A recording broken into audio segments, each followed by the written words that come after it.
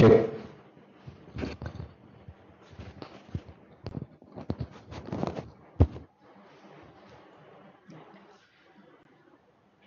Good morning.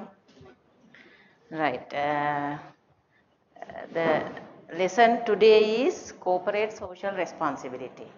So, I'm asking why corporate social responsibilities, it is important under strategic management. Why we talk about corporate social responsibility under strategic management? Why it is important for strategist or corporate strategist?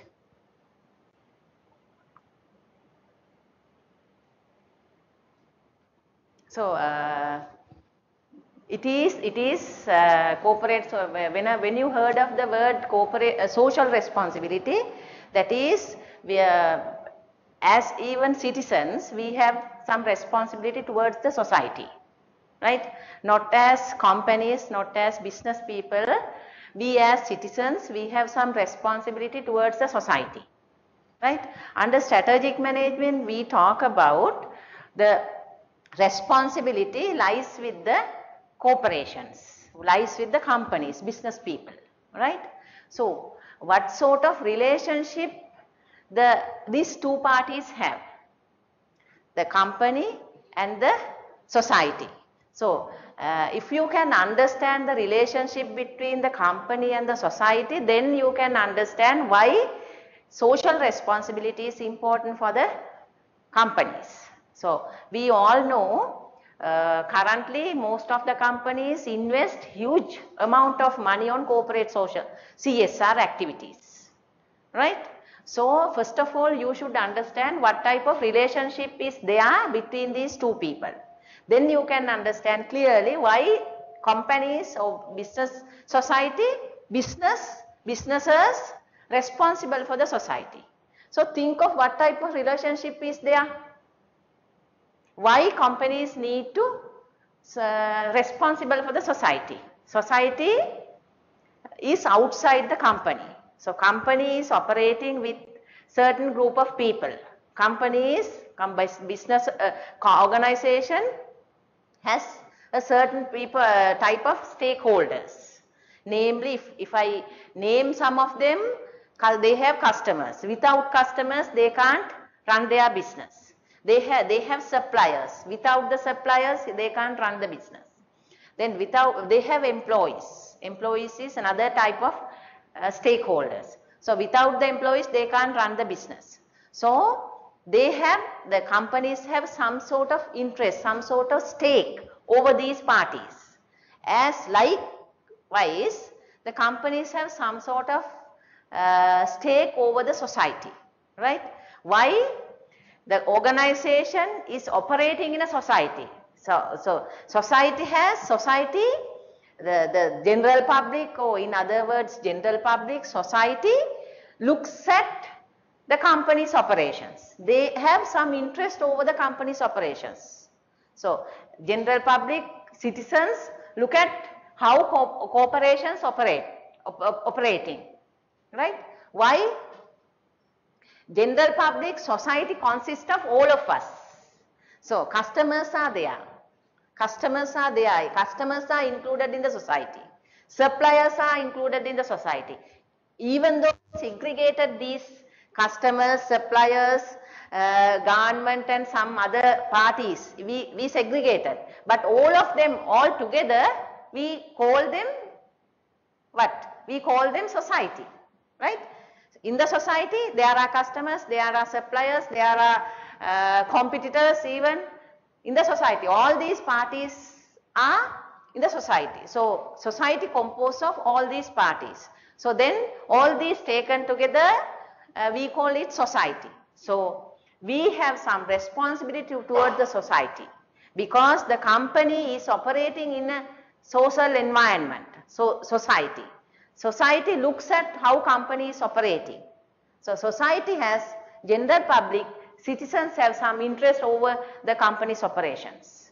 So, then the strategist or the decision makers, strategic decision makers have to consider the interest of the society, because their decisions influence the society, and also the activities of the society.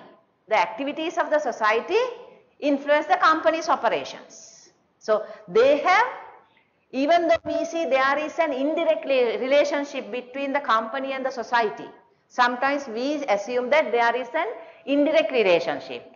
But regarding this concept, in terms of corporate social responsibility, we assume that there is a direct relationship between the company and the society, right? Because the decisions taken by the corporate, decisions taken by the companies, decisions taken by the corporate executives are influenced to the society, right? So social activities, society's activities influence the company operations. So then they have continuous direct relationship with these both parties. So then social responsibility is an essential element of, an essential aspect of corporate decision makers, strategists. So strategists, when they are making strategic management decisions, they have to look at the corporate society. They have to look at the social responsibilities, right? That is why social responsibility and ethical behavior is important for corporate decision makers, strategic decision makers, because it is before making corporate decisions, before making strategic decisions, they have to look at the society. They have to look at the society's well-being. They have to concern about the society, because these decisions may affect the society. Before making decisions, you have to look at the society, because these decisions affect the society. Then they will make certain, they will intervene with the company's decision making. Sometimes they will start certain activities against the company's decisions, right?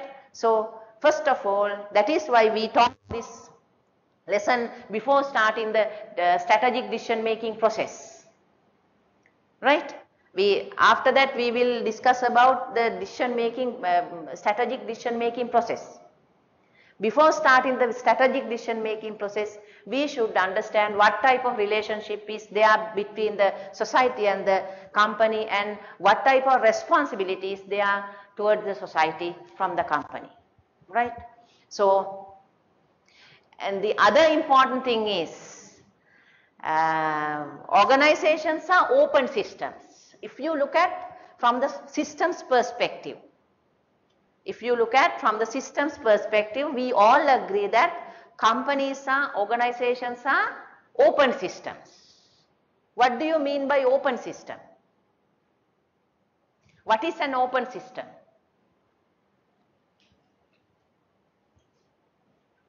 The systems, a particular type of system which take inputs from the outside and provide outputs to the outside.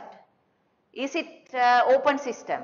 There are two types of systems, open systems and closed systems. Closed systems are operating within the system. They do not take inputs from the outside, and they do not provide their output to the outside. So they are operating as closed systems, no interaction from between the outside with the outside, right? But we agree that companies are open systems. That means organizations take out inputs from the outside environment, and also the companies produce their products or services to the outside. At that aspect, organizations are open systems. So if organization is an open system, they need inputs from the outside. They need inputs from the outside. Then our inputs are taken from the environment. Inputs are taken from the environment. Again, outputs are put to the environment. So then they have continuous relationship with the outside or outer environment. So then society is the outside. Society is the outside. So then we have some responsibility towards the outside environment. So then at that point of view, companies, businesses, organizations have some sort of responsibility towards their outside because they take inputs from the outside, input from the society, input from the environment, and they put their output to the environment or the outside environment. So they have some relationship. They have some relationship. It is an indirect relationship. So then because of this relationship, they have to listen at least. They have to at least listen, look at, concern about the interest of the society. So before making strategic decisions, the strategic decision maker should consider the social concerns. So social responsibility. So now you know why social responsibility is important for strategic decision makers. What is the relationship with strategic decision makers and society? They have some stake towards the society.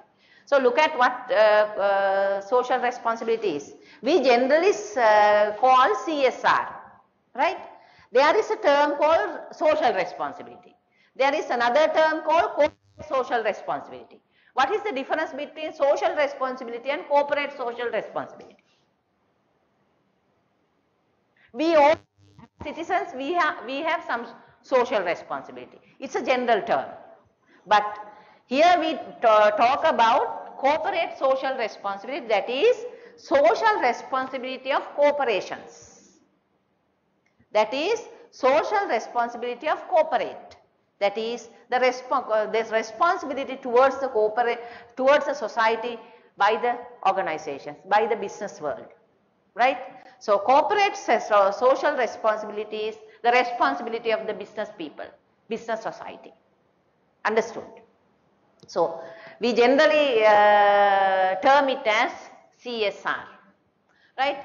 What is CSR? Corporate social responsibility proposes that, according to corporate social responsibility, proposes that a private corporation have, that private corporations have responsibilities to the society other than making profits for the shareholders. So it is the general meaning. So organizations have responsibility towards the society other than making profits. Why they make profits? Corporations make profits for the shareholders. They want to satisfy that is the main purpose of a company or corporation. They want to satisfy their shareholders. Otherwise, they will not permit them to run the business. If the shareholders do not satisfy with the company, they may decide to shut the company. So first of all, they have to look at the shareholders. So while satisfying the shareholders, they have to satisfy the society, right? So these two have no priorities. These two have no priorities, neither to profit or the society, right? Two similarly important. Strategic decisions often affect more than just the corporation. So strategic decisions not only affect the corporation but also affect the other parties. So then they have to look at the other parties. Corporate decisions. So I have taken all these from the Whelan and Hunger's book. So if you need further references, you better to refer Whelan and Hunger, right? So all these things are taken from Whelan and Hunger. Corporate decisions affect not only the firm's workforce, but also the community where the plants are located and the customers with no other source of the source for the discontinued product. So it's the same thing, organizational decisions, corporate decisions affect the community. Not only the customers, not only the suppliers, not only the employees, again the society. Such situations raise question of appropriateness of certain mission, objectives and strategies of the business corporation. Why?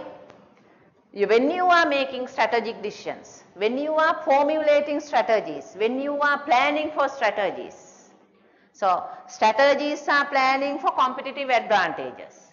Strategies are you plan strategies, you implement strategies for gaining competitive advantages. Why you want to gain competitive advantages? You want to satisfy some of the people. You want to satisfy the stakeholders, right?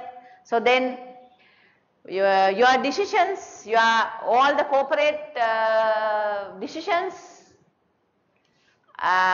should be taken in for the benefit of all these parties. So such situations raise questions of appropriateness of certain mission, objectives and strategies. So our mission, our strategy, our objective should be appropriate for serving these people. Our mission, strategies, objectives should be appropriate for serving these people. Who are these, even including the society?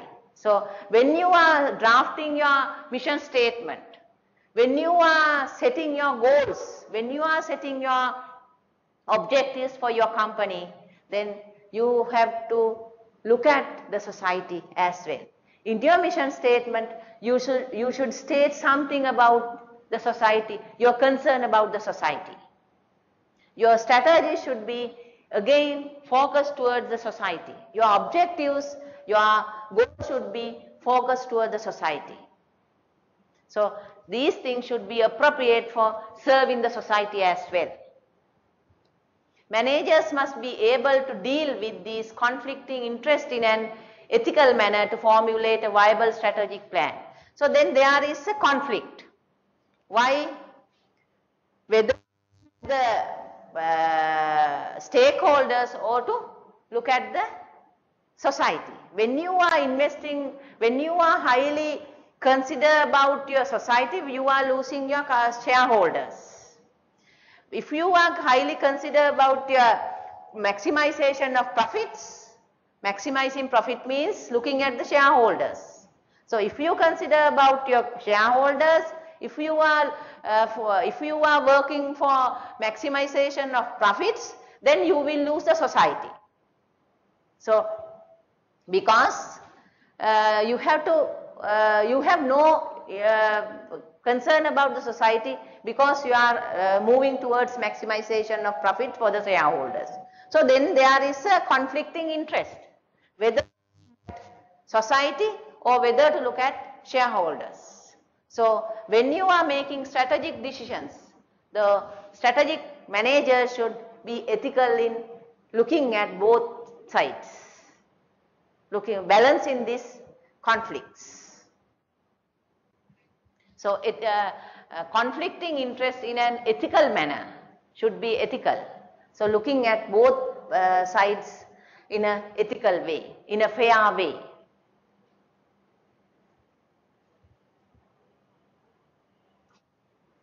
So responsibilities of a business firm. So there are two different views. So even earlier, our points earlier, we thought social responsibility is a waste. Earlier, before 10-20 years earlier, we also thought social responsibility is waste of money, because companies do not invest on social concerns. If they are investing on social concerns, they will forget the shareholders. It affects the organizational profit maximization. Right? That was the traditional view. So again, Friedman's traditional view about social responsibility is similar to that. Companies should not look at the society. There is another party to look at the society, social concerns. What is the other party? Government. The government is there to look at the care about the society. The government is there. So that is the responsibility of the government. Government should look at the society's concern, should preserve the society, should preserve the environment, should look at the minorities, should look at these social concerns. So government is there. It is not the business of the company. So that was the traditional view. That was the traditional view. Companies should do their own business. They have to engage their own business. They have to maximize their profit. They have to satisfy their shareholders. Then that is their business. That is their responsibility. They have to look after their own scope. They have no interaction. They have to no concern about the society. Government will look at the society. That is the responsibility of the government, right? That was the earlier traditional view about social responsibility. So Friedman's traditional view of social responsibility says primary goal of business is profit maximization. That is the primary goal. So companies should look at their own operations. They have the scope. They have no concern about the others. They have to look at their own operations and should maximize their profit. He argues against the concept of social responsibility. He says no such concept called social responsibility. There is no such concept called social responsibility. Social responsibility is lying with the government or some other interested parties. There are NGOs, there are some other groups who are interested in the society's activities. That is not the scope of the companies. They are the corporations concerned about the profit maximization. They argue against the concept of corporate social responsibility. It is, according to him, it is spending the stakeholders, shareholders' money. So he says it is spending the shareholders' money for the general society's interest. It is unfair. It is unfair because the company spend on some other party instead of the shareholders. It is unfair. It is unfair from the customer shareholders perspective, spending someone else's money on social interest. So according to Friedman, he says it is spending the shareholders money for the general society's interest. It is unfair. By taking the burden of these social costs, the business becomes less efficient. So according to Friedman, he says, you look after the society. It means indirectly you take cost of the society. You bear the cost of the society. So then it leads it affects the organizational efficiency because you invest someone else's interest. You spend money on someone else's interest. So you taking shareholders' money and invest on someone else's interest. So it is unfair. It harms the organizational efficiency. It disrupts the organizational efficiency. So because of this unwanted investment, unnecessary investment, the prices of the products will be high. It will go up. It will go up because of this unnecessary investment. And also cost increase, prices go up. It affects the customers finally. It affects the customers, right? Investment in new activities and research will be postponed. So then because of the social cost, they have to postpone their new activities. They have to postpone their research activities, new product developments. The company's operations will be, the company's performance will be limited. It affects the organizational operations because they invest on unwanted places. So these results negatively affect the company. These results negatively affect the company. So that is the view of the Friedman. So now we say it is a traditional view. It is a traditional view. Even our concerns, we also thought like that earlier, right? It is a waste of money. It affects the organizational operations. It affects the organizational activities. It affects the organizational extensions. If the organization hope to extend their company, it affects if they are investing on social activities. So it affects organization negatively. That was the traditional view. So then another perspective by Carroll. Carroll argue with Friedman's view, right? He come up with some other framework regarding the social responsibility. So according to Carroll, he identified 4 types of responsibilities of a company.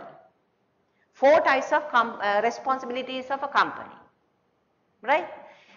Carroll identified 4 types of responsibilities of a company, right? He partially agree with Friedman.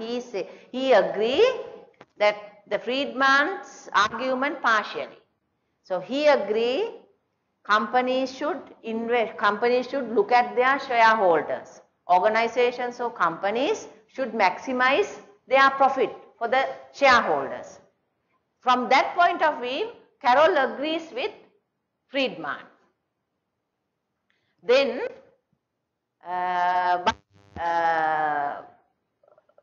accepting partially Friedman's ideas, Carroll identified 4 responsibilities. First one is economic responsibility. It is similar to profit maximization, right? Economic responsibilities, from that perspective, he agrees with Friedman, right? Economic responsibilities means to produce goods and services of value to the society so that the firm can repay the creditors and shareholders. In other terms, satisfying the economic responsibilities. So they should produce products and services that with value, that has value. They should produce products and services that has value to the society, right? In terms of a business firm must first make profits. That means a company, a business firm should first make profits to satisfy the economic responsibilities. That is the first concern according to Carroll. Companies, organizations first maximize their profit by producing value, producing products and services with value. That is the economic responsibility. Then the second one, legal responsibility. He looks at another aspect. Organizations have some sort of responsibility towards by adhering legal aspects. It is another type of responsibility. It is the companies have to adhere the legal responsibilities defined by the government, laws and regulations. Companies are expected to obey these laws and regulations. It is another responsibility. They have to maximize their profit for the shareholders by producing products and services with value. So they have some economic responsibility towards their shareholders, and also they have some legal responsibility to obey the laws and regulations defined by the government, another type of responsibility. Then the third type is ethical responsibility, that is to follow the generally held beliefs. So there is another responsibility called ethical responsibility. So in organizations, in the society, the organization should be behave in an ethical way. Even it is similar to us. If we are living in a society, if we are living in a group, if we are living with others, in other sense, if we are living with others, we have to behave in an ethical manner. Our behavior should be ethical, because we should not be harmful to the others. We should not disturb the others. That is our ethical responsibility. We have to have some ethics in interacting with others, in working with others, in living with others. Likewise, Carroll says organizations have ethical responsibilities. Ethical responsibilities. What are the ethical responsibilities? Generally held beliefs about behaviors. Generally held beliefs about behaviors. We generally know how to behave with others, how to talk to others, how to work with others. We generally have some beliefs. We generally have some beliefs. How to work with others, how to talk with others, how to behave with others. For example, say when you are traveling in a bus, there is generally held beliefs. There are generally held beliefs about our behavior. When you are sitting on a seat, you have to sit without disturbing the others. We have to get to your seat. So these are generally held beliefs about our behaviors.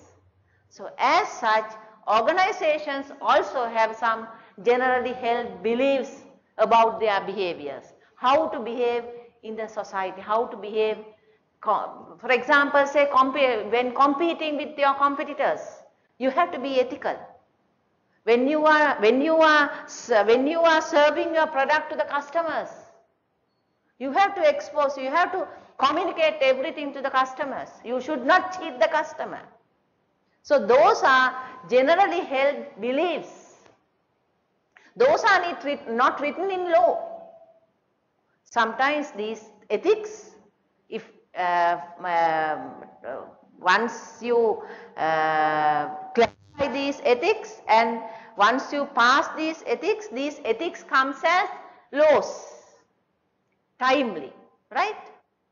Understood what I am saying? These ethics sometimes comes as taken as laws, regulations, right?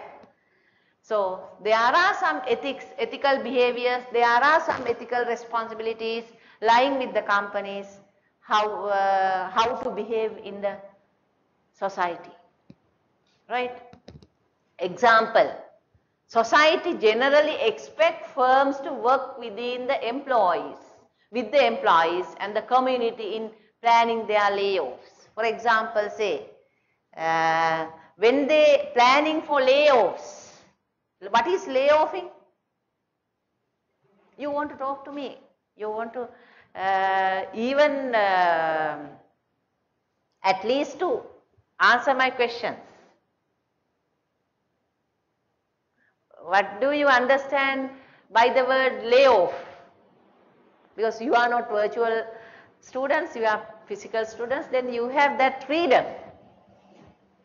You have that chance.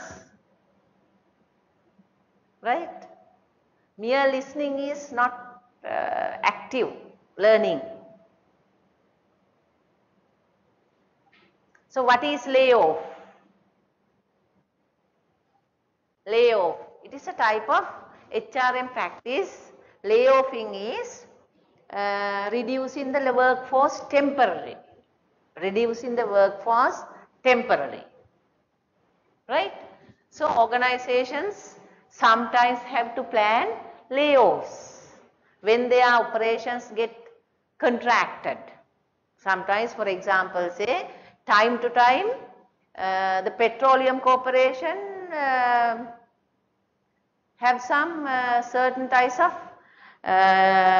they have sometimes they have no material, enough material to operate their day-to-day operations. They have no crude oil to operate, they have no crude oil to refine. Then they have no enough material.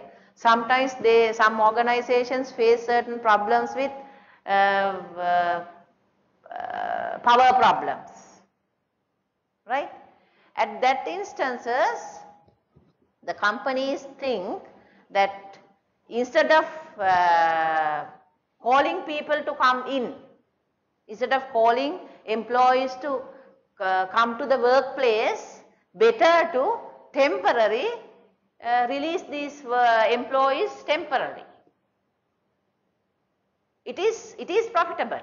Why? Without having operations within the company, you call people to come, you call employees to come to the office, to the workplace. It makes unnecessary cost. They are not productive at that period. During that period, they are not productive. They are not doing any type of operations even though they are in the organization. So then it makes unnecessary cost.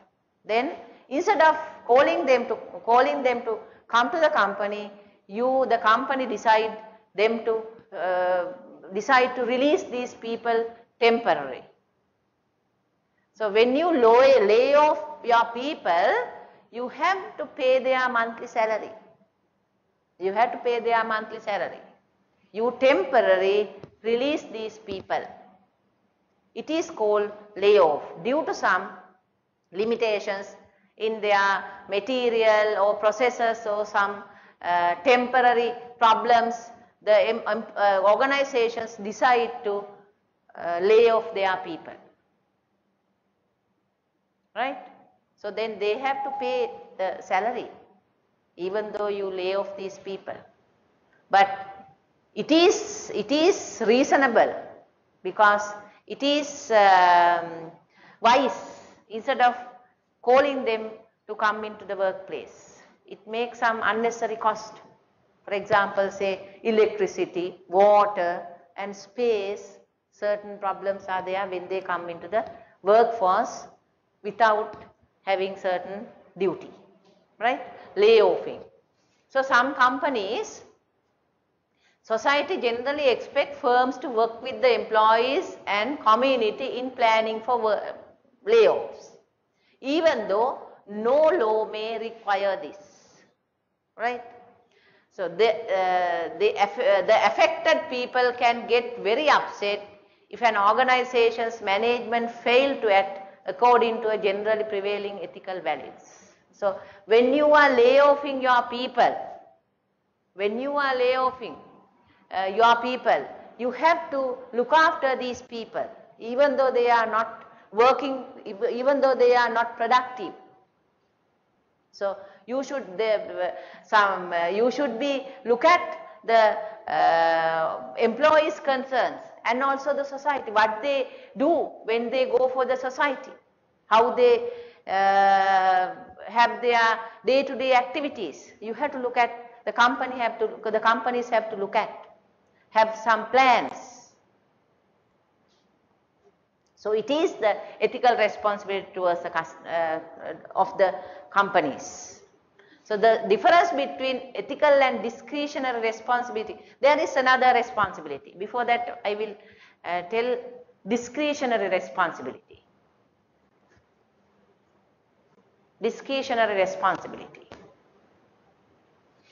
That is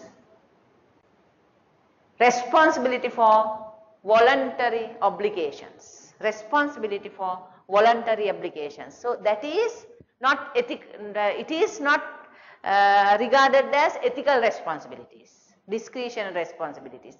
Society do not expect these things, but ethical responsibilities society and other people expect. Ethical responsibilities from the company. Companies should behave in an ethical way. That is, those things are expected. Those things, ethical responsibilities are expected by the others. So we expect ethical behaviors of others when traveling in a bus. Right? You should behave in an ethical way. Others expect ethical responsibilities from you. Understood? Others expect ethical responsibilities from you. But discretionary responsibilities others do not expect. Others do not expect discretionary responsibilities. Right? What type of responsibilities can you imagine as discretionary responsibilities? For example, say when you are traveling in a bus, what type of responsibilities can be taken as discretionary responsibilities?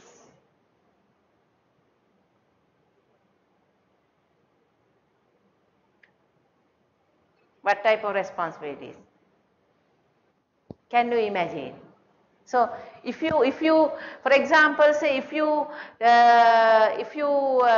are some damages on seats, so then you try to make some treatments on these damages, because you yourself have purely voluntarily, you voluntarily make some thing for these damages.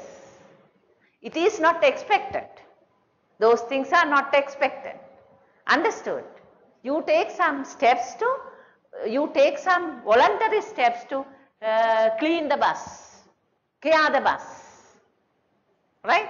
Those things are not expected by you, by the society or by others. But you voluntarily do something you voluntarily do some improvements. You voluntarily do some improvements. They are discretionary responsibilities. Understood the difference between ethical responsibilities and discretionary responsibilities. So, discretionary responsibilities are not expected by the society or by other people. Right? Companies or people voluntarily do these responsibilities, discharge these responsibilities.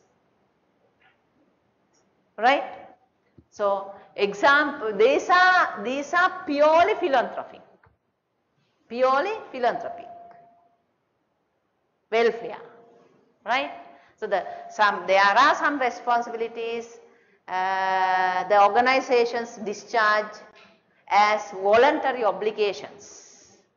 So, according to Carroll, he has identified 4 types of responsibilities: economic responsibilities, that is maximizing profit regarding the economic aspect of the company, and legal responsibilities, obeying laws and regulations, and then ethical responsibilities, that is responsible behaviors expected by the others. Responsible behaviors expected by others. And the third one, discretionary responsibilities, purely voluntary obligations. Understood? So then, when you look at these, first two are not taken as social responsibilities.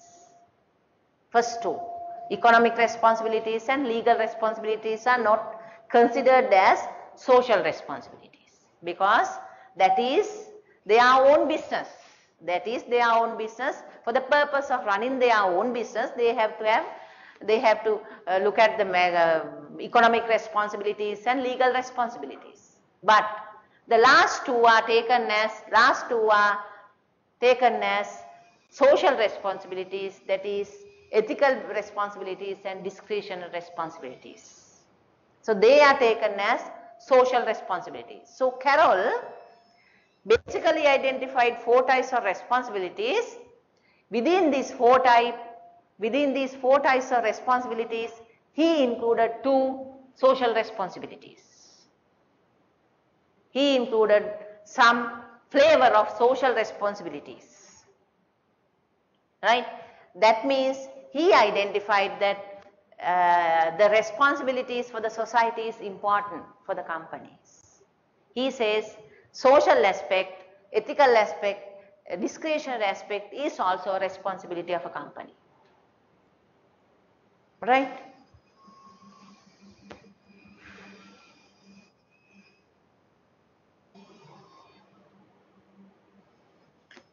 So Carroll lists these 4 responsibilities in order of priority. So he says there is an order of these responsibilities according to the priorities. According to the priorities, he arranged some order. So companies, business firm must first make profit. He says first thing is the economic responsibility. First of all, organizations must make profit.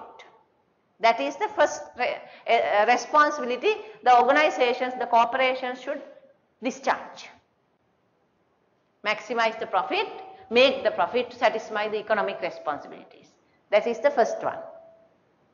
To continue in existence, the firms must follow the laws.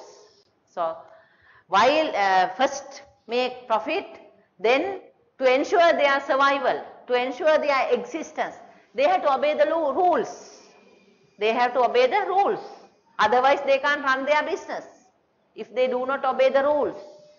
Then second, they have to continue their existence, to continue their survival. They have to obey the rules. Must follow the law. And in other words, they have to fulfill the legal responsibilities. They have to discharge the legal responsibilities. To this point, Carroll and Friedman are in agreement because Carroll also agree with these 2 and Friedman also saying this. So, from these 2 points, Carroll and Friedman are in agreement. Then Carroll, however, goes that business managers have responsibilities beyond economic and legal. So Carroll added some 2 other responsibilities in other terms. So he says, other than economic and legal responsibilities, organizations have some other 2 responsibilities.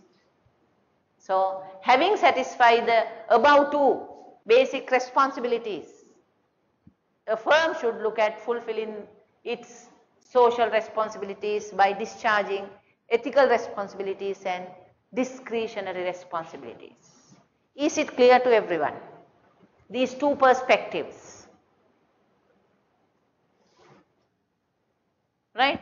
So the main thing you should keep in your mind, 2 perspectives are there. Friedman perspective purely about profit maximization, but Carroll says there is, other than profit maximization, some other responsibilities are there to look at the ethics and the social ethical responsibilities and the discretion responsibilities. Discretion responsibilities are purely voluntary obligations, right? So these 2 taken together, he says ethical responsibilities and discretion responsibilities are social responsibilities. But he says there is an order. There is an order to follow a company. A company should follow this order. First should satisfy the economic responsibility, and then legal responsibility, and come to the social responsibility.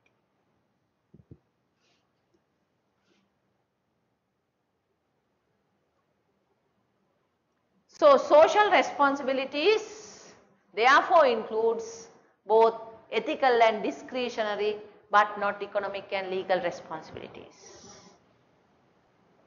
A firm can fulfill its ethical responsibilities by taking actions that society tend to value but has not yet put into law. So these ethical, I said you, ethical responsibilities are not put into law, not enforced by the law. Ethical responsibilities are not enforced by the law, right? With ethical responsibility, when ethical responsibilities are satisfied, a firm can focus on discretionary responsibilities. Once ethical responsibilities are satisfied, the company look at the ethical concerns, and then once the company satisfied with the ethical concerns, then they can invest on discretionary responsible activities. Discretionary responsible activities. Purely voluntary actions that society has not yet decided as important. Society do not expect from the companies, but ethical responsibilities society expect. Society expect not to cheat. Society expect full information. When having a transaction, society expect full information, not to cheat. So those are ethical responsibilities. But society do not expect something for the pollution. But it comes as nowadays pollution is again comes as ethical, right? So some purely voluntary activities, right? And you should remember these things. When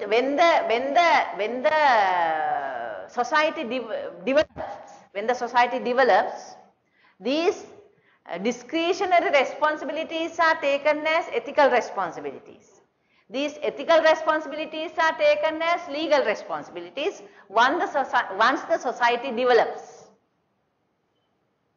While society develops, understood what I am saying? While society develops, these discretionary responsibilities are considered as ethical responsibilities. For example, say earlier the society do not expect remedies for pollution, environmental pollution, but nowadays it is taken as ethical responsibility. Earlier it was a discretionary responsibility because it is not so much important earlier, because it is not a matter for the society those days. Pollution is not a buzzword earlier. So environment is very clean, environment is not harmful, then it is not a problem for the society. So the society do not bother about the environmental pollution, because no such problem is there within the society. But when the society is talking of pollution, when the society is started to talking of pollution, when it becomes a problem, then the society taken it as a ethical responsibility. Ethical responsibility. In Sri Lanka, sometimes in Sri Lanka that the minority majority difference is not highly taken in Sri Lankan culture, but in Western culture it is highly taken, minority majority problem. But nowadays in Sri Lanka again it is taken as a problem, then it should be it comes as an ethical responsibility. Understood what I am saying?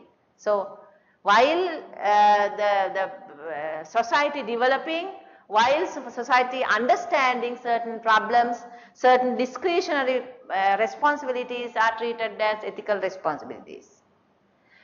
Then again, while ethical responsibilities are, when ethical responsibilities are treated as important, then these ethical responsibilities are taken as legal responsibilities.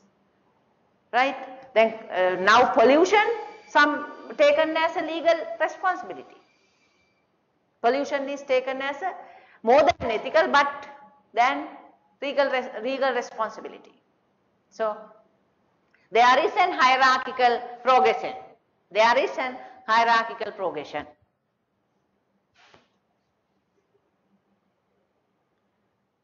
Carroll suggests that to the extent that business corporations fail to acknowledge discretionary or ethical responsibilities, society through government will act making them legal responsibilities.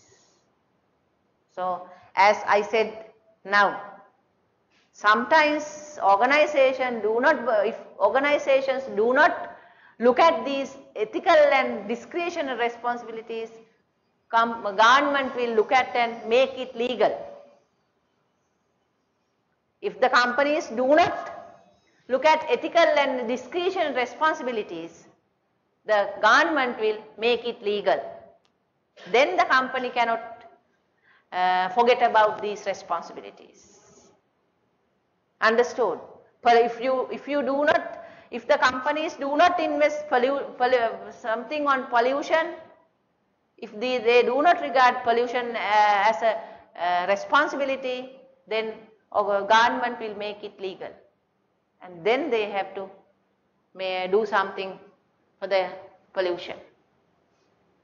So, Carroll suggests that to the extent that business corporations fail to acknowledge discretionary and ethical responsibilities, if the companies fail to do something as discretionary and ethical responsibilities, government will act and making it legal.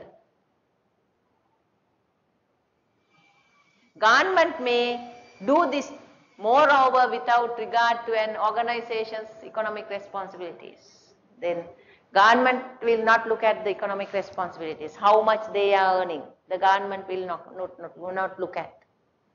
Government will make it legal.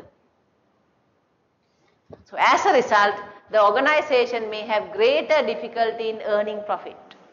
So, then because it make legal, it enforce as a law, then organization has to engage. Then as a result, the organization may have greater difficulty in earning profit than it would have earlier. Earlier, it is not a difficult thing. Those things are voluntary earlier, but now it is legal. Then whether they earn money or not, whether they earn profit or not, they have to discharge. They have to discharge. Then they have to as a legal requirement.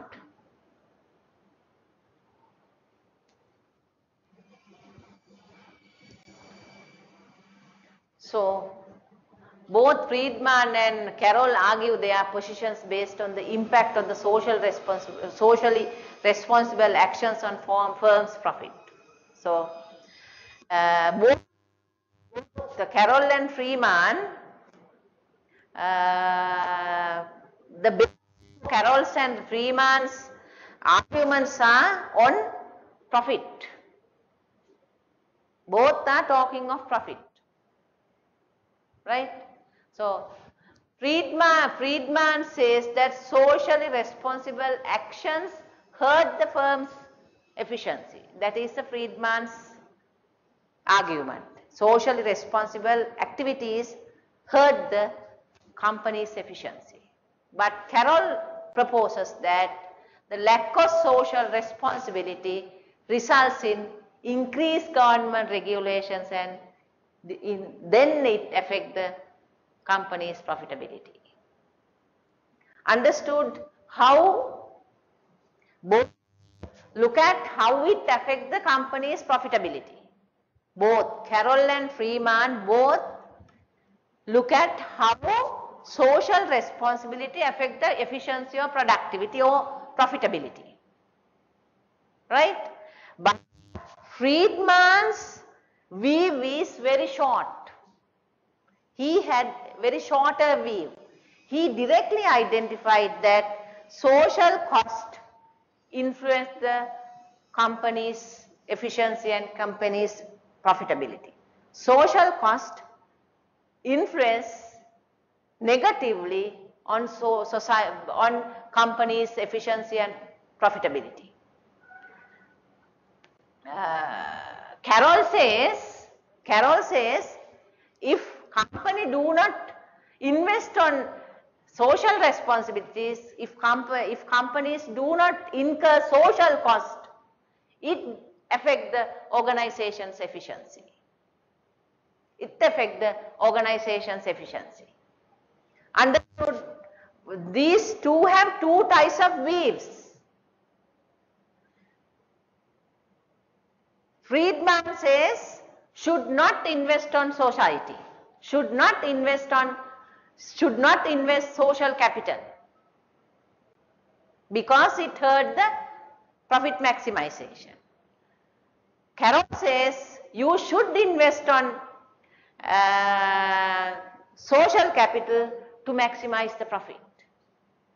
Why? If you do not invest on social capital, it will be a legal requirement and it hurts the profit maximization.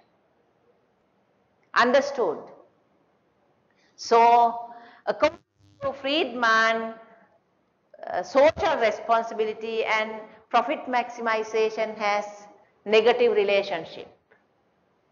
If social capital goes high, profit maximizing goes down.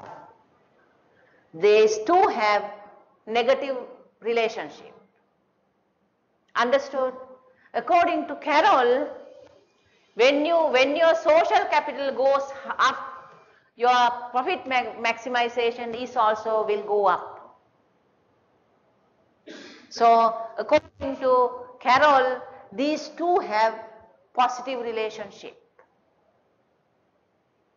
These two have positive relationship. If you invest on social capital, it will not be a legal requirement. It will not be enforced by the government. Then will not harm to your profit maximization. Simply, both talk how it affect the profit maximization. Carroll and Friedman both talk how it affect the profit maximization, but in two different ways. He says this affect negatively, Carroll says this affect positively.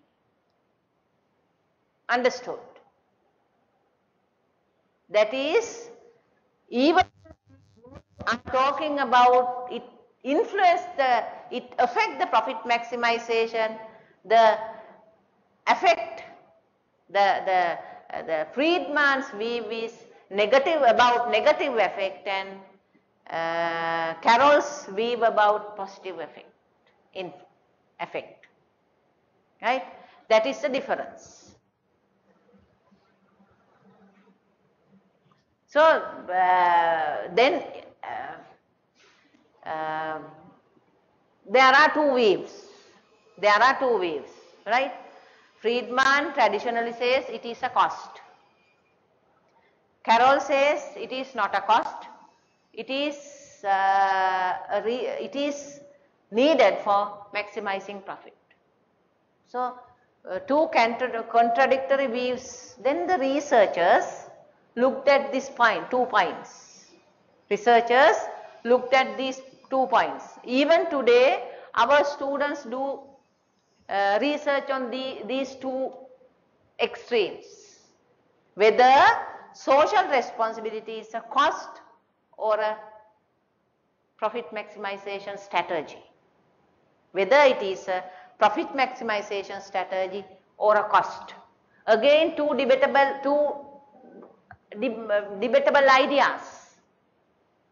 So researchers started on these two ideas, right?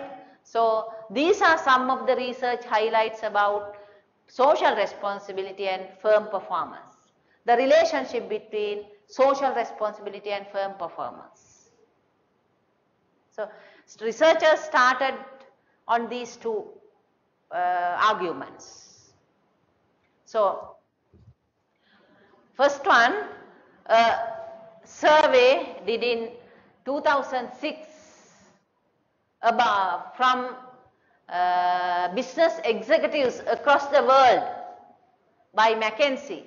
McKinsey is a very famous company for what?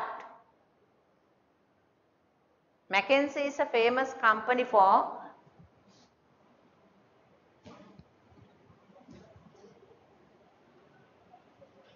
what? For surveys. So it's a multinational company which is doing multinational surveys, international surveys, right? McKinsey, experiment surveys. So McKinsey and company did a survey in 2006 with business executives, and revealed that only 16% felt that business should focus solely on providing the highest possible returns to the investors. Only 16%. Only 16% of the business executives says organizations, corporations should focus on profit maximization activities.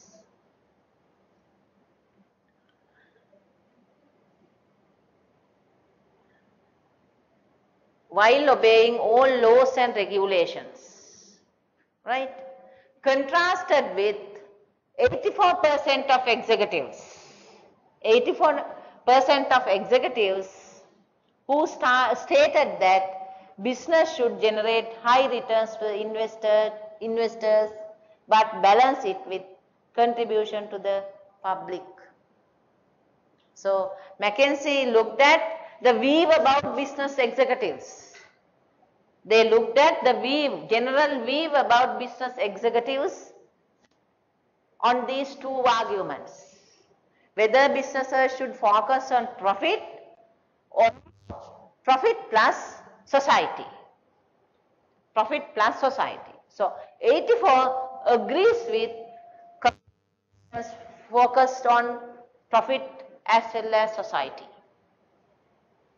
So majority accept that the majority of the business executives accept the view that organizations should focus their operations on profit as well as society. So then another research survey in 2007 of global executives by Economist Intelligence Unit. It is another research company. Economic Intelligence found that percentage of companies giving either high or low priority. Then they looked at what the company priorities. The company priorities. High and very high priority to corporate social responsibility. The companies give high priority for the social responsibility. So that is 40% from had risen from less than 40% in 2004 to over to 50%, right? In 2007, that was expected to increase almost 70% in 2010. So that is again implied that the interest towards social responsibility. Earlier, they only look at social responsibility. It has increased up to 50%. There is an increase in trend about the social responsibility concerns. There is an increase in trend. Earlier we had 40%. In 2004, only 40% is there who are concerning about social responsibility. But in 2010, it has increased up to 50%. There is an increase in trend towards social responsibility by the companies, corporations. So, it was expected by 2010, 70%. If you do this 2017, maybe sometimes 90-95%.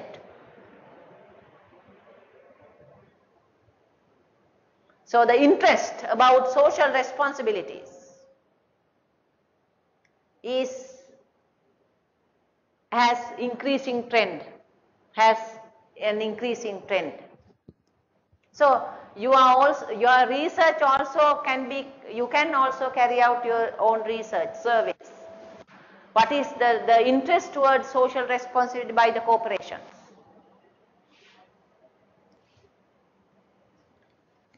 Another one, empirical research now indicates that socially responsible actions may have positive effect on firm performance.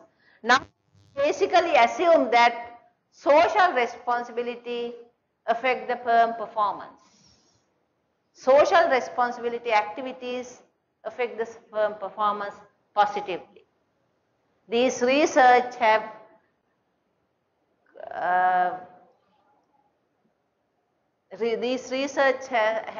proved that. Although a number of studies in past have found no significant relationship. Earlier, number of studies found that there is no significant relationship between social activities, social responsible activities and firm performance. But now increase in number are finding a small but positive relationship. Now we are finding that there is some relationship, there is some impact, there is a positive relationship between social responsibility and firm performance. A recent in-depth analysis by Margolis with 127 studies found that there is a positive association and very little evidence of negative association. If you go through research about done on relationship between firm performance and social responsibilities, very little evidence is there about negative association. Very little evidence. So most studies have positive association between firm performance and social responsibilities. Another meta-analysis of 52 studies. What is a meta-analysis? Meta-analysis. So those analysis are, meta-analysis are the analysis with research findings. With so many research findings, you can do an analysis. You do an analysis with many research findings and you can come with another finding. So you compare many research findings and you come up with a finding that these majority of these research says this, right? So another meta-analysis of 52 studies on social responsibility and firm performance reached this same conclusion. What is the conclusion? They say social responsibility and performance have positive impact, positive relationship. So, most of the researchers says that social responsibility positively affect the firm performance. Most of the research finally says that social responsibility positively affect the firm performance.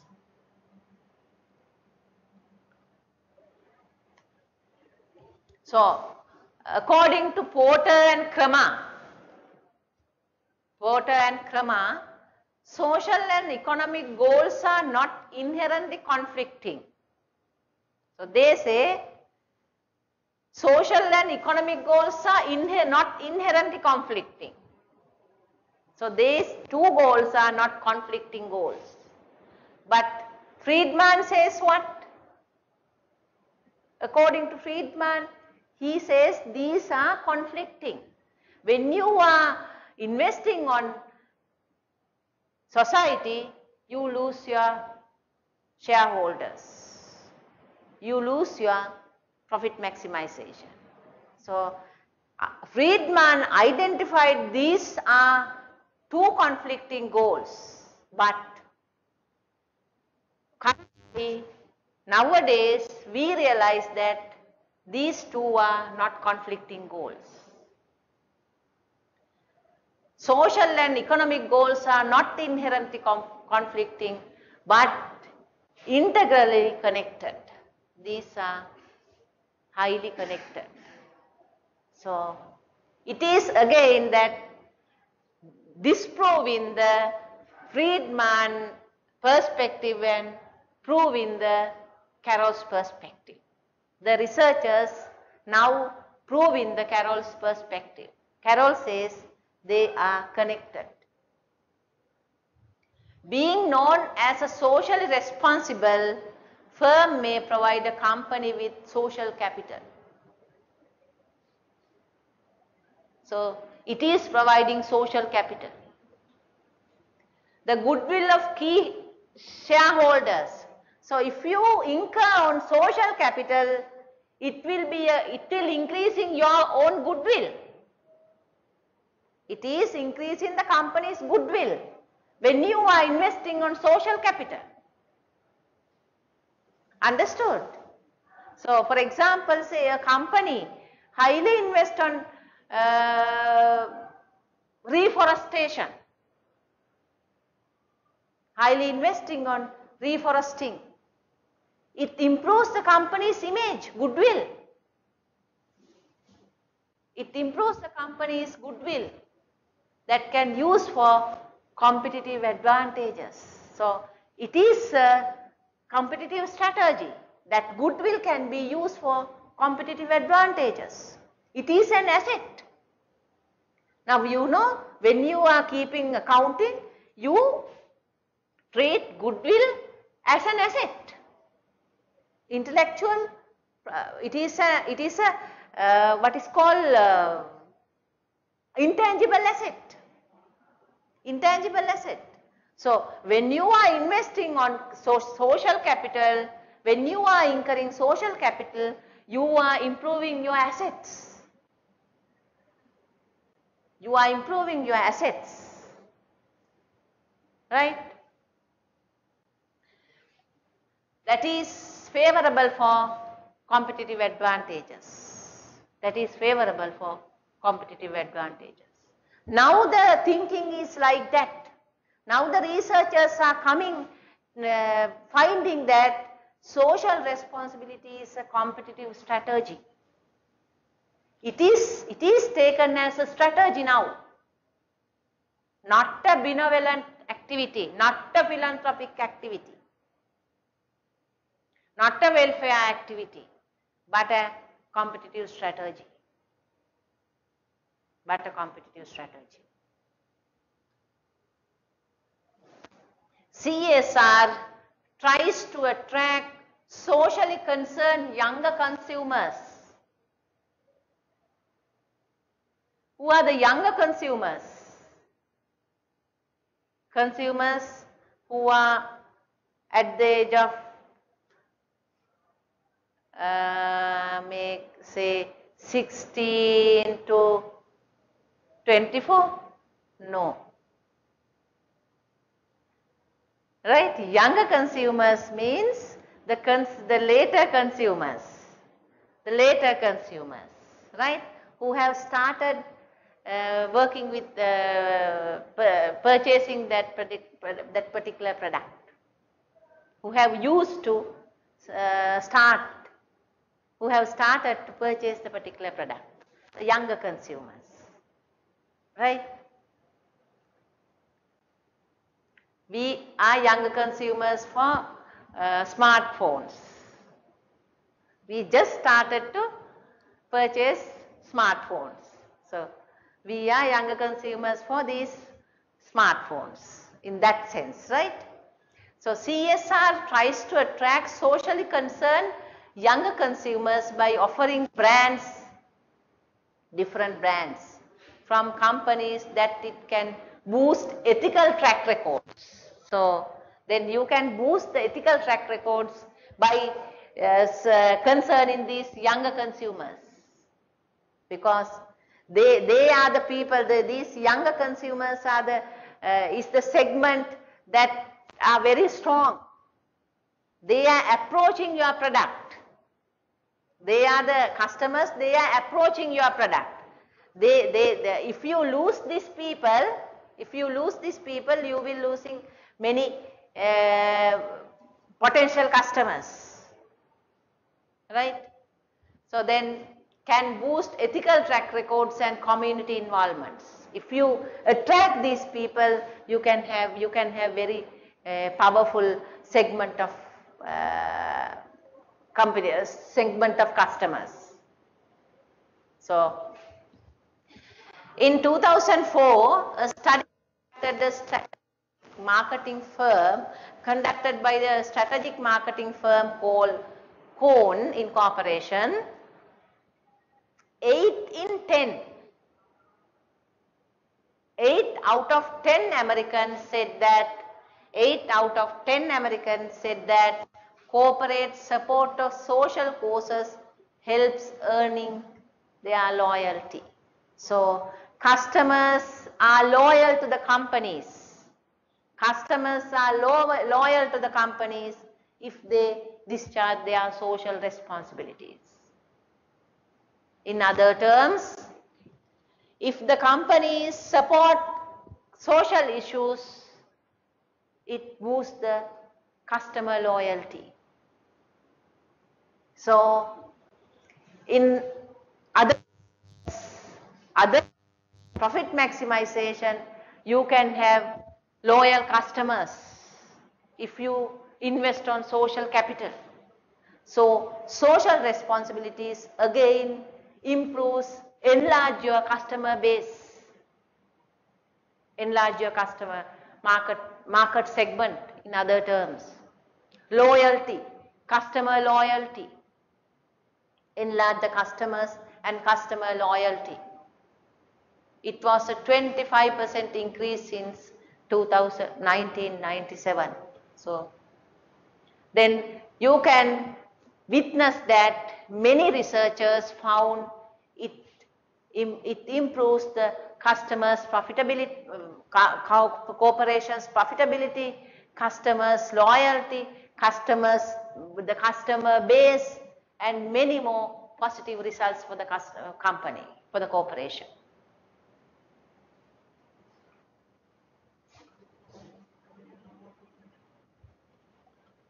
So, being socially responsible does provide a firm more positive overall reputation. Again, the company's reputation also improves. A survey of more than 700 global companies by a conference board reported that 60% of the managers state that citizenship activities had led to citizenship activities are social activities, citizenship activities, social activities led to goodwill that open doors for local communities and enhance reputation with customers. So, Again, that research also says out of 700 global companies, the major companies, global companies are major companies operated internationally. So they also agrees that 60% of managers says that citizenship activities, so in other terms social activities, improves the goodwill and reputation. Another survey of 140 US firms revealed that being more socially responsible regarding environmental sustainability resulted not only in competitive advantages but also in cost savings. You can save your cost. Other than competitive advantages, you can save your cost if you engage in social responsibility activities. For example, companies that take the lead in being environmental friendly, such as by using recycled materials, prevent attack from environmental groups and enhance their corporate image.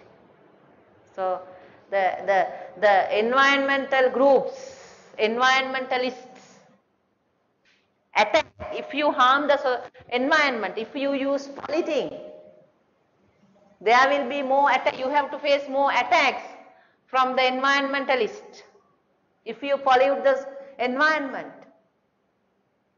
If you save this environment, if you are doing for the favor of environmental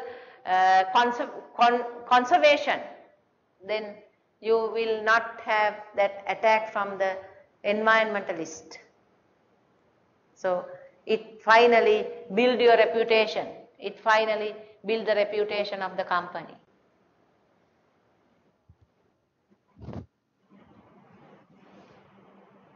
So looking at these, most of these research studies,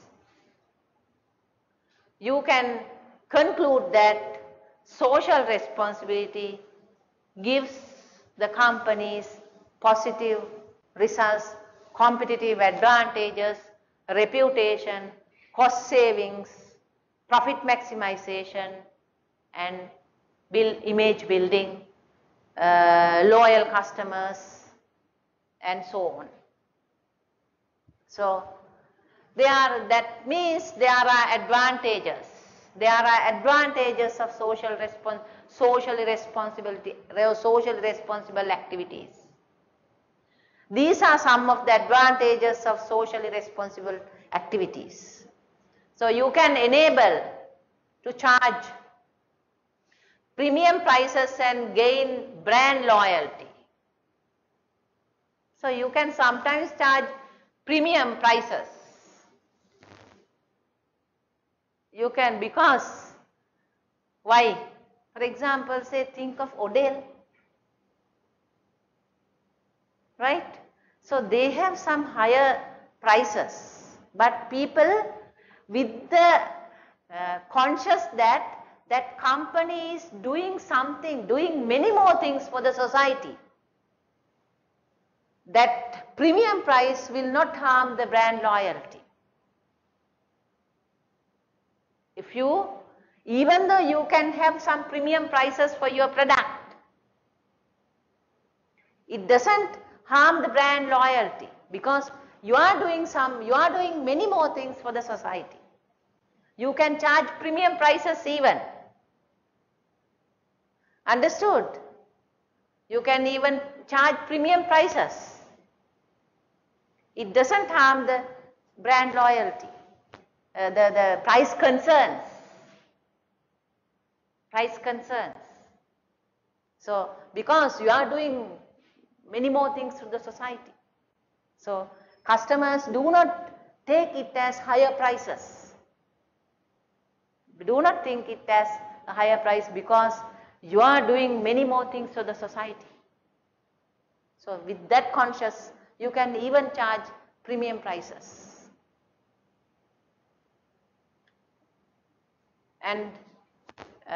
gain brand loyalty. Trustworthiness may help them generate enduring relationship with suppliers and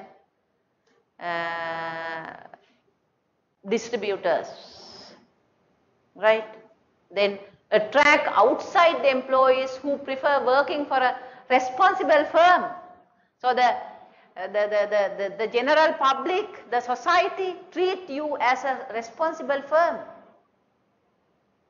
Even the government and outside competitors, everyone looks you as a responsible firm. You are incurring the social responsibilities.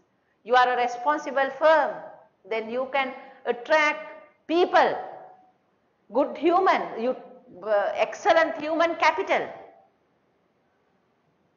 Because of these socially responsible activities. And they are more likely to be welcomed into the foreign country. You can welcome into foreign countries, and also they can utilize the goodwill of public officials for support of difficult times. When you face certain difficult times, you can get the support of the government as well.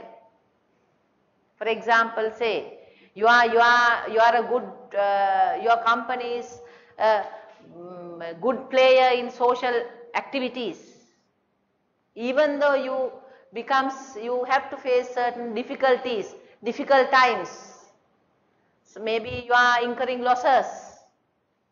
Then you can get the support of the government even, because you are a good player at social activity. You were a good player at social activities those days. Then you can get the support of government.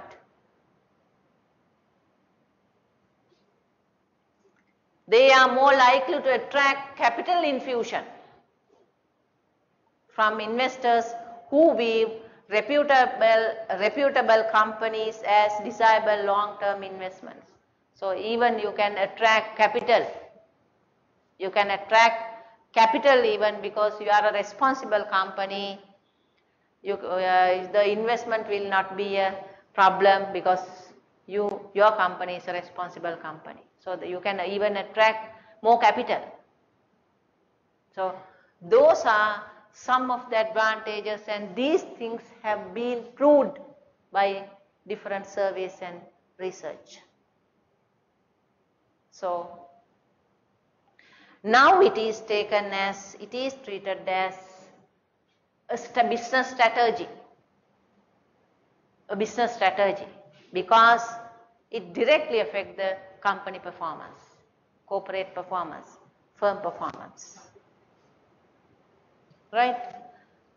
So then there is a term called sustainability. You heard of the term called sustainability. It is another word going together. Sustainability, corporate social responsibility, these terms go together. So sustainability,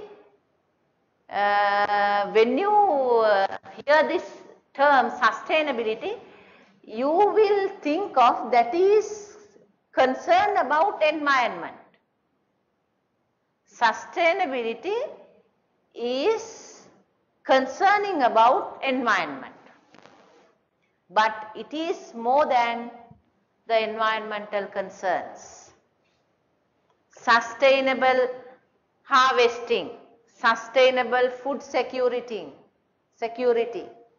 So sustainability, so it is more than environmental concern.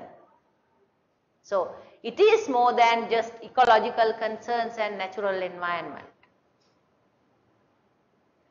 So you basically think if the natural environment, if you take some steps to sustain the natural environment, your survival is ensured, because we need natural environment for our survival.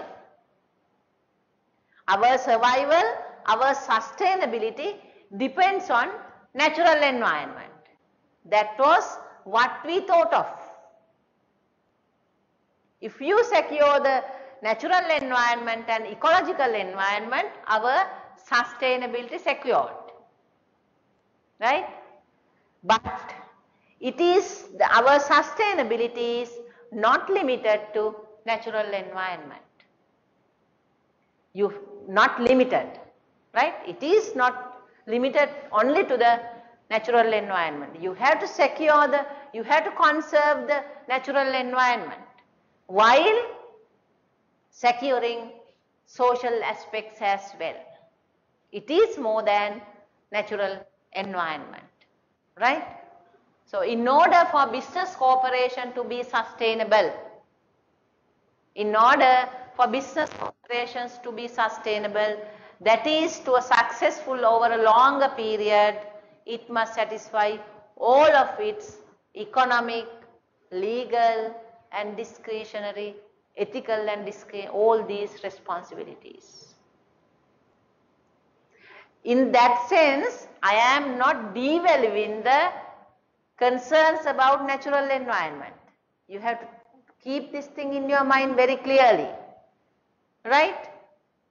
Keep this thing in your mind. It is not devaluing the natural environment. Looking at only the natural environment is not enough. You have to look at legal aspects, you have to look at ethics, you have to look at discretionary responsibilities for your sustainability. Understood what I am saying? Do you agree? We have, it is a must. Securing the, conserving the natural environment is a must, while discharging other responsibilities, ethical, discretionary, legal and other things. Understood? Crane and Mattern point out that the concept of sustainability can be broadened to include economic and social aspects as well as environmental concerns. So sustainability should be broadened towards other aspects as well. So your sustainability is ensured if you preserve the natural environment and if you discharge your ethical, discretionary, legal and economic responsibilities. Then the sustainability lies with all of these parameters, right? So then in that sense you can understand sustainability, the relationship between sustainability and social responsibility. So that is why we take these two terms together.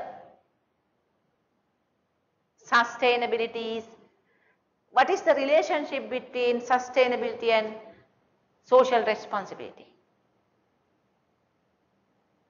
Can you think of the relationship between sustainability and social responsibility?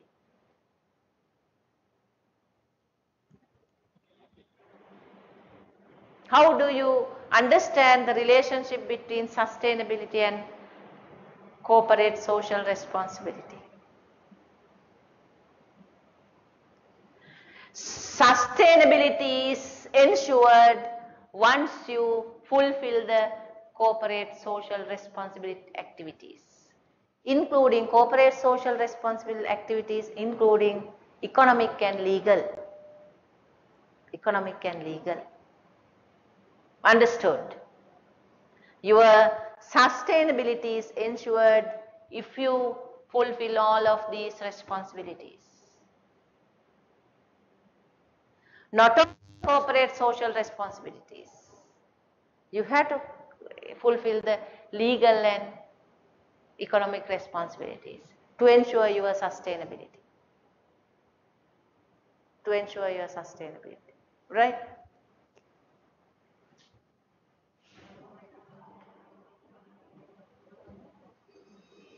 So who are the corporate stakeholders?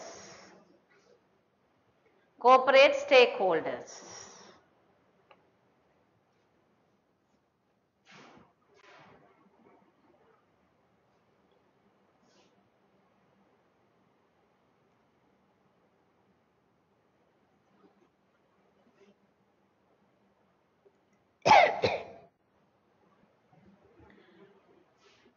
socially responsible, the stakeholders, corporate stakeholders means to whom the company is socially responsible, to whom the company is socially responsible, right? The corporation's task environment include large number of interested parties. So, if you look at if you analyze the environment, you will see there are a large amount of interested groups, interested parties. So, about the organizational activities, interested about organizational activities, not other activities, right? Interested about organizational activities. So, these groups are referred as stakeholders. They have the interest because they are interested in organizational activities. They have some stake. So, these groups are known as stakeholders because that part is very important. That two terms are very important because they affect and they are affected.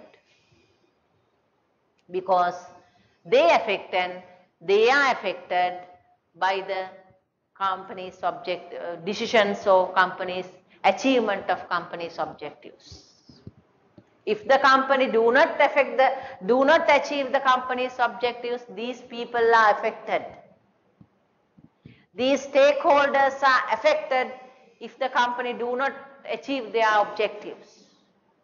And also, these people affect the achievement of company's objectives. These groups affect the achievement of company's objectives. For example, say distributors, suppliers, customers, employees affect the company's achievement of objectives. If they do not purchase, if they do not supply, if they do not distribute the products, if they do not promptly supply the supplies, the achievement of objectives will be in a question. Again, companies' achievement of objectives affect them. How? If the company incur continuous losses, they will not getting money. Their business, they can't have good business relationships. They have to they have to turn back in other terms. So then, there is a both-way relationship, both-way effect. They affect and they are affected, right? So, stakeholders have two-way affection. These groups are referred as stakeholders and they are affected and they affect the achievement of company's performance objectives. So, should a corporation be responsible only to some of these groups, or does a business have an ethical responsibility to all of them? A question. Whether a company should look at some of these groups or whether a company should consider all of them.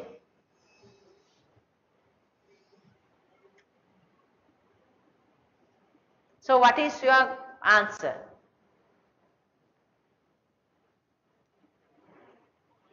So, the company should look at all these parties similarly, all these parties at similar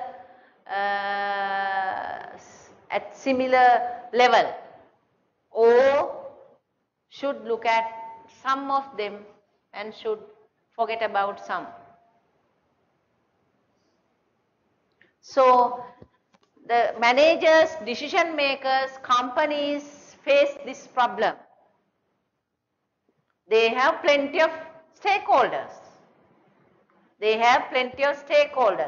Whether to satisfy all these stakeholders or whether to satisfy some of them. So then for that problem, for answering this type of problem, you have to have some analysis. You have to do some analysis. Which party has severe impact? Which party has greater impact, influence, and which has lesser influence? To identify this, the company do a stakeholder analysis. For that purpose, you have to do a stakeholder analysis to identify the level of influence. Then only you can prioritize these groups as an order based on the degree of influence. For that purpose, what the companies do is stakeholder analysis. Stakeholder analysis. So, the company's decision may affect each party differently. You know, the company's decisions affect each of these parties differently. Sometimes, some of the parties have very less influence. Right? Customers are the group that will heavily have greater influence over the company's operations. Some parties have very fewer influence. So, the company's decisions may affect differently to these people, to these groups. And there will be that because of this, the managers may have some conflict in their when making some strategic decisions, which party should be considered more, which party should be considered lesser, right? So it is a conflict, it is some dilemma the managers have when they are making a decision. Which party is influenced lesser and which party is influenced higher. It is a conflict that the managers have. Which group's interest should have priority. Then you have to have you have to prioritize the interest. So what you do is,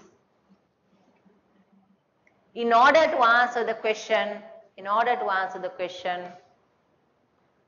the corporation may need to craft an enterprise strategy. It is the strategy. It is called stakeholder analysis. An overreaching strategy that explicitly articulates the firm's ethical relationships with stakeholders. What type of relationships they have. This requires not only the management clearly state that firm's key ethical values, but also that is understand the firm's social concern and undertake stakeholder analysis to identify the concerns and abilities of each stakeholder. So, what are the concerns of each stakeholder? To identify that the companies do craft an enterprise strategy called stakeholder analysis.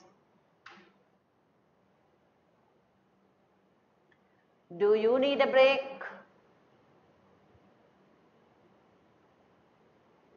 Or continue? What is your idea? Continue. Right. So how do you do a stakeholder analysis? What is stakeholder analysis? Right? Stakeholder analysis is the identification and evaluation of corporate stakeholders. Right? Through the stakeholder analysis, you identify your corporate stakeholders and evaluate their concerns. You identify your stakeholders and you evaluate how they concern, how they influence the impact of their activities. So that is what you do under stakeholder analysis. Step 1. Step 1, identify primary stakeholders. Identify the primary stakeholders. So, there are plenty of actors around you as stakeholders. So, out of them, you have to identify the primary stakeholders for your organization's operations. Primary stakeholders, those who have direct connection. So, the primary stakeholders have direct connections. How you identify the primary stakeholders is looking at the connection, looking at the link with the corporation. What type of link they have, if they have direct connection, then they are the primary stakeholders. So, the primary stakeholders who have a direct connection with the corporation and who have sufficient bargaining power. So, primary stakeholders have sufficient bargaining power. They have strong bargaining power. For example, say customers, they have direct connection. If they stop purchasing your product, you are in a problem. They have a bargaining power.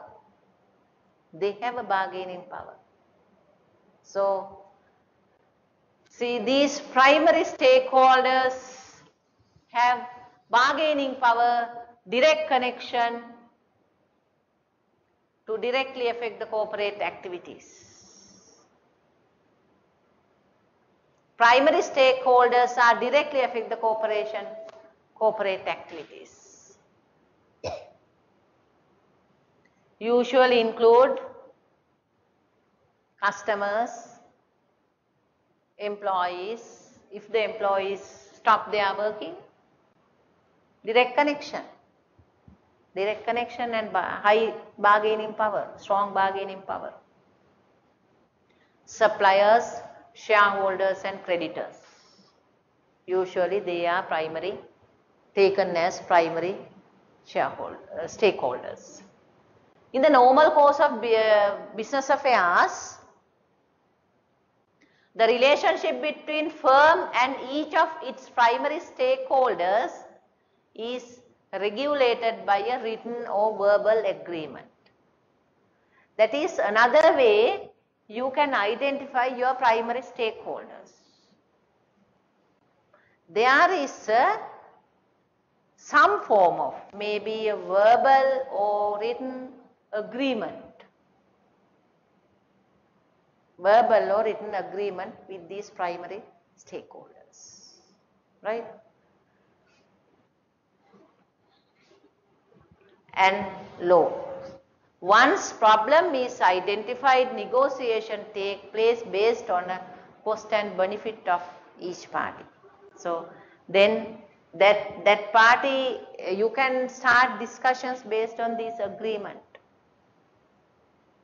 So, primary stakeholders are the groups that have direct influence, that has direct connection and also sufficient bargaining power and have some written or in verbal agreement with the company.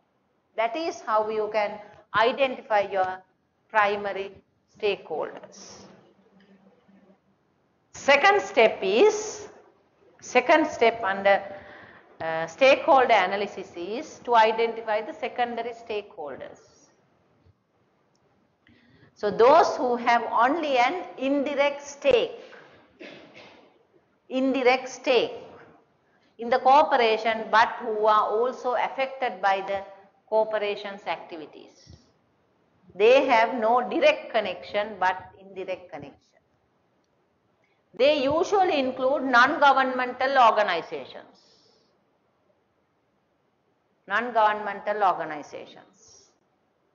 Local communities, trade associations, competitors and government. Usually,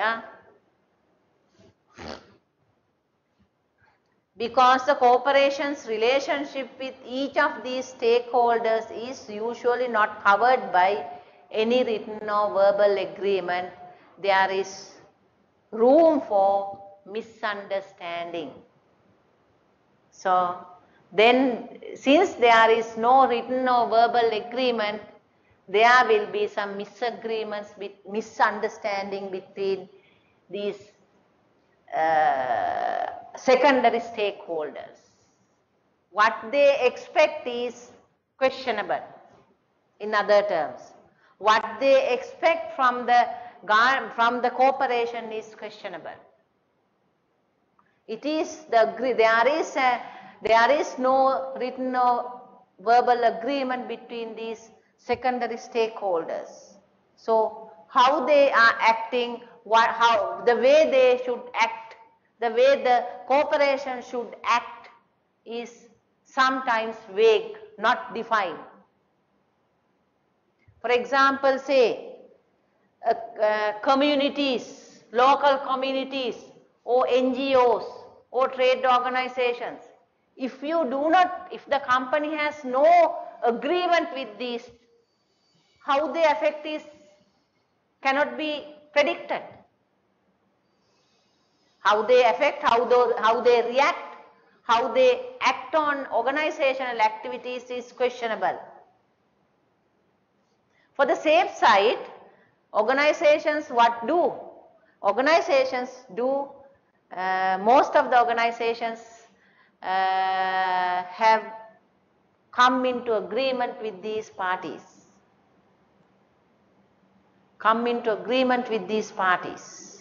Then they can predict their behavior. How they behave again, whether they against with the company's operations, whether they against with the company's decisions or not, can be predicted if you come into an agreement. If you don't have an agreement with other parties, we can't predict how they behave for our decisions. How they behave for our decisions cannot be predicted. So if you don't have certain agreements with some of a party in the external environment, are treated as secondary stakeholders, it is very difficult to predict their behavior for the company's operations. Understood? So here we usually taken non-governmental organizations, local communities, trade organizations as secondary stakeholders. But companies can treat these parties as primary stakeholders by coming into an agreement. That is what I wanted to say you.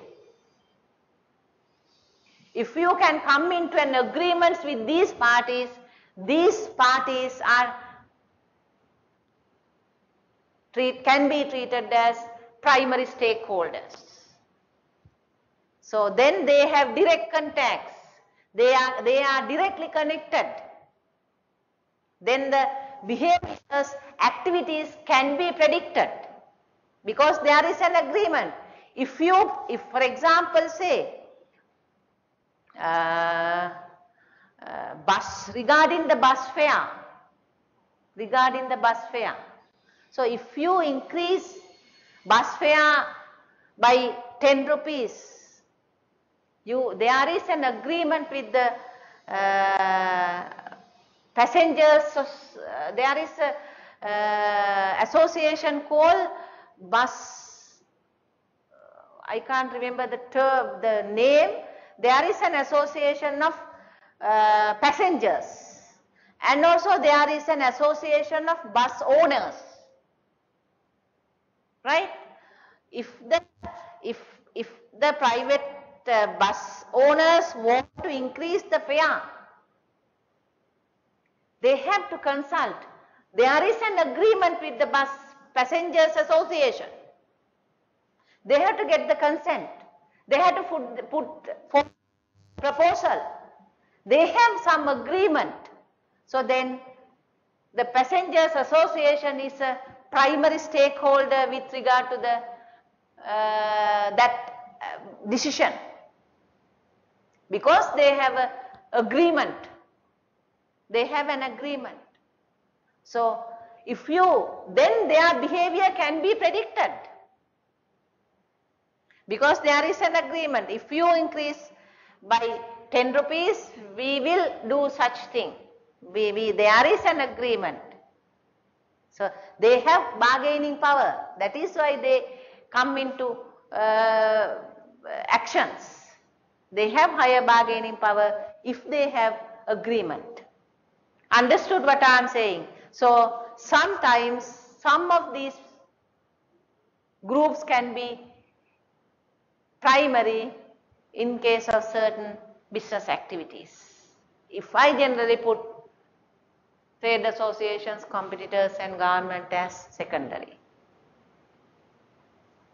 Because the corporation's relationship with each of these stakeholders is usually not covered by any written or verbal agreement, there is a room for misunderstanding. As the case of NGO and activities, there actually may be no relationship until a problem develops. They do not act. They do not act against the company if problem develops. Usually brought up by the stakeholders. But if there is a problem, the other parties will raise. But NGOs, there is no agreement, they will silent. If any business decision is taken, they will silent. There is no connection. But there is a room for their actions because they are secondary stakeholders. Understood? That is how you understand the secondary stakeholders. In the normal course of events, these stakeholders do not affect the corporation's stability. So, these secondary stakeholders do not affect any of the business decisions unless there is a problem. But primary stakeholders have they influences, they affect, and also they are affected. Aside from competitors, these secondary stakeholders are not usually monitored by the corporation in any systematic fashion. And again, organizations do not monitor the secondary stakeholders' behaviors. There is no regular way of monitoring how they are behaving because they have indirect influence, they have indirect connection. But if they are primary stakeholders, the companies have formal way of monitoring their behavior. Formal way of monitoring their behavior. But in the case of secondary stakeholders other than competitors, there is no formal way of monitoring the behavior of the secondary stakeholders. They work separately. Both secondary stakeholders and the company work separately, mutually independent way, but they have some ability of influencing to the company. Although these stakeholders may not directly affect a firm's short-term profitability, their actions could determine the corporation's reputation and long-term performance. So, short-term, very few, very low influence, but long-term, there will be big, considerable amount of influence. Long term.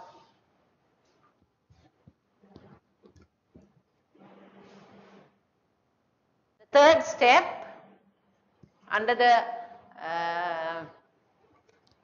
stakeholder analysis, to estimate the effect on each stakeholder group from any particular strategic decision. So, the third step is to evaluate the effect. Third step is to evaluate the effect. You have to evaluate the impact of each of these stakeholders. Because the primary decision criteria are typically economic. The first one is, the first criteria you look at is economic impact. When you evaluate in the impact, first one you regard the economic impact. In evaluating the influence of each of these stakeholders, the primary criteria is the economic impact. How these stakeholders affect our company from economic perspectives, from the economic perspectives.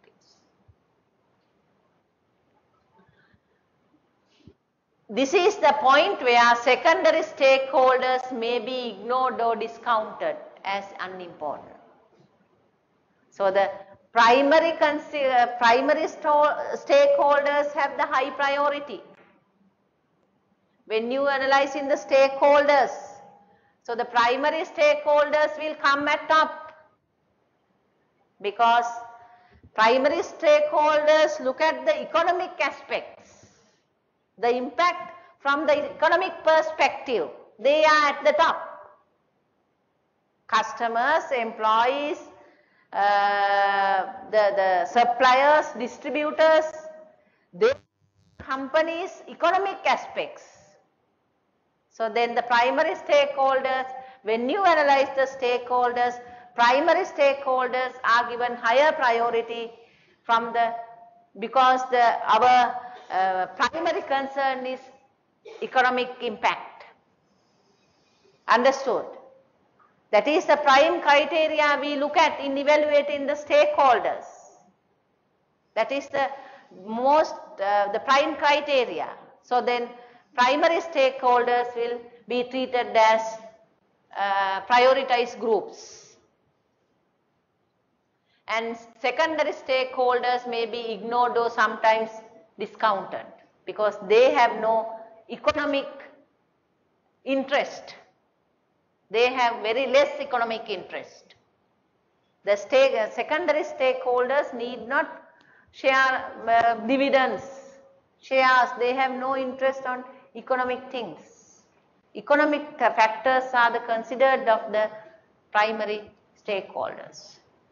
For a firm to fulfill its ethical and discretionary responsibilities, it must seriously consider the needs and wants of the secondary stakeholders. So the secondary stakeholders look at what? So the secondary stakeholders look at discretionary and ethical responsibilities. Not the economic responsibilities, but the discretionary and ethical responsibilities. For example, how much will specific stakeholder group lose or gain? Right?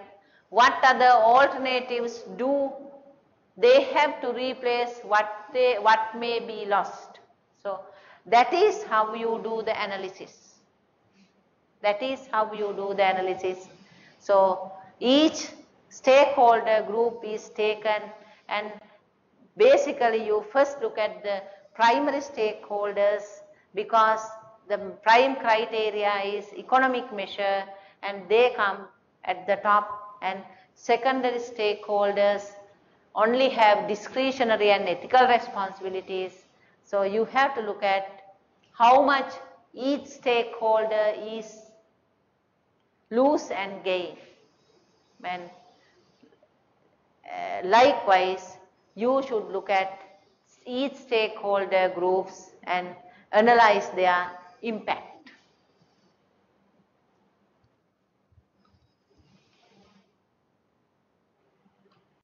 For that purpose, in analyzing the stakeholders, you need stakeholders' inputs. You have to have stakeholders' inputs. So most of the companies have discussions with the stakeholders.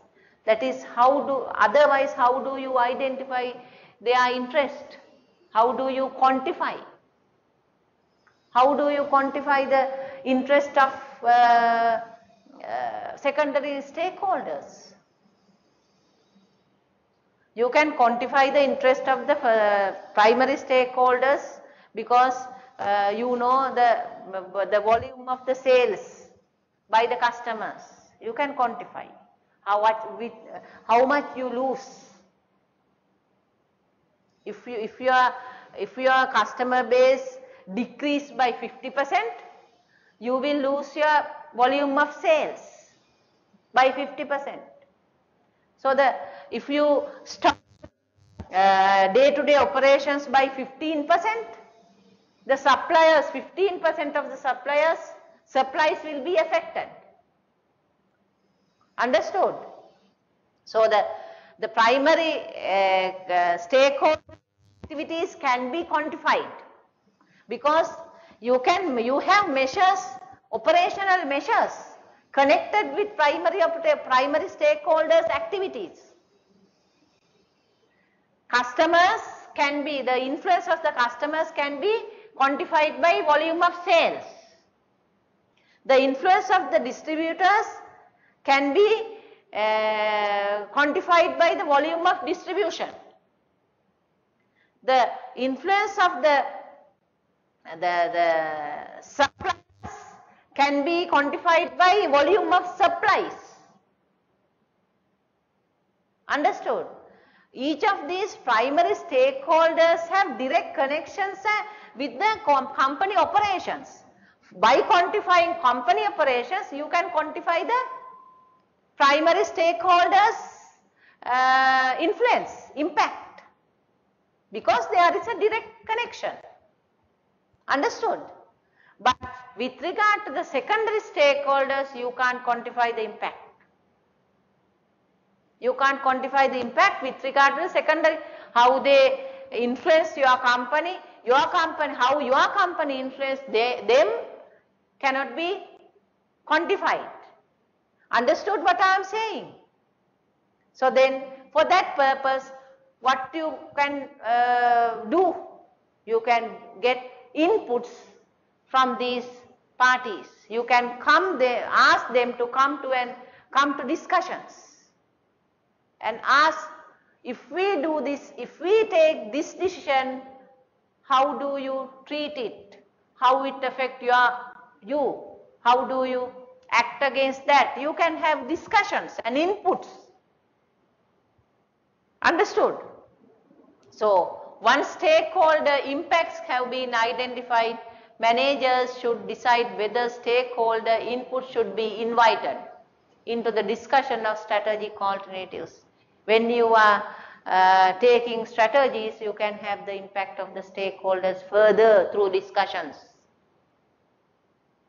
A group is more likely to accept or even help to implement the decisions. Sometimes these people accept and help the decisions. If it has some input into the alternative is chosen and how it is to be implemented, then you have to consider their inputs and put these inputs to your alternative decisions.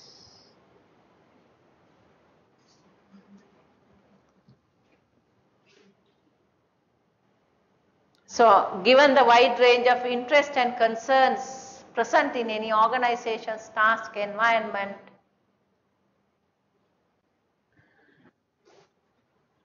one or more groups at any one time probably will be dissatisfied. So, even though you ask discussions, you take their ideas, you take their inputs into your alternative decisions, there will be at least one party who is dissatisfied with your decision. You can't fulfill all of the stakeholders' interest in other terms. In other terms, that means you can't fully satisfy all of your stakeholders. At least at one time, some people may disagree, dissatisfied with the organization's activities, even if management is trying to be socially responsible. So there is another problem. Throughout this lesson I said you, social responsibility has many more advantages and positives. Sometimes you will find at least one party at one time, sometimes will disagree with your activities, even though you are so much of socially responsible. Even though you are so much of socially responsible, at least one party at one time will disagree with your activities. Right? The company may have some stakeholders of which it is more only marginally aware. Some have very less awareness about your activities. So then they will raise some negative activities. They don't know your activities, marginally aware of your activities. Sometimes they may raise some negative activities over your decisions. Right? So then, therefore, before making a strategic decision, strategic manager should consider how each alternative strategic decision will affect various stakeholders. Before making a strategic decision, for example, say launching a new product, for example, say extending business activities into another market, go globally. You are making a strategy to cater the global market, will be a strategic decision you are taking.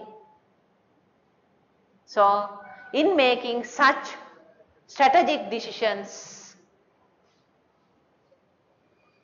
you should,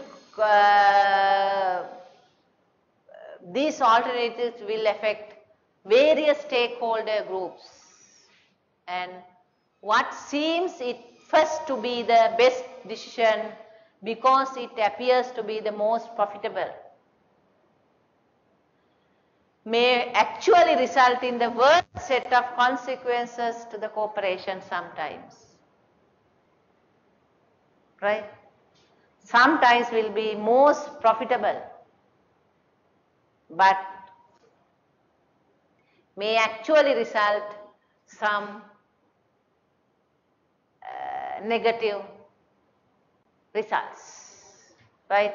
So then when you are making strategic decisions, you have to look at socially responsible activities as well. Understood what I am saying? Otherwise you will face, even though they are profitable, you have to face some worse circumstances. You have to face some worse circumstances if you do not engage in if you look at the social aspect of this decision. Economically it will be highly viable, but actually you will face most of the worst circumstances. If you forget about social aspect of that decision, if you do not look at the social aspect of that decision, you have to face so many negative circumstances, even though it's economically viable. That is what I am going to say. Understood? And I want to cover this part also, but the problem is time. Ethical behavior.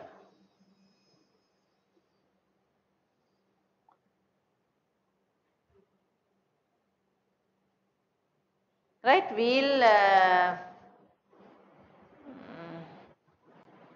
I will discuss this topic as well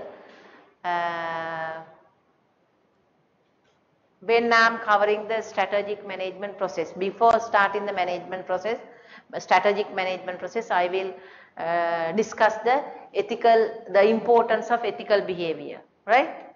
So these social responsibility and ethical behavior go together, right?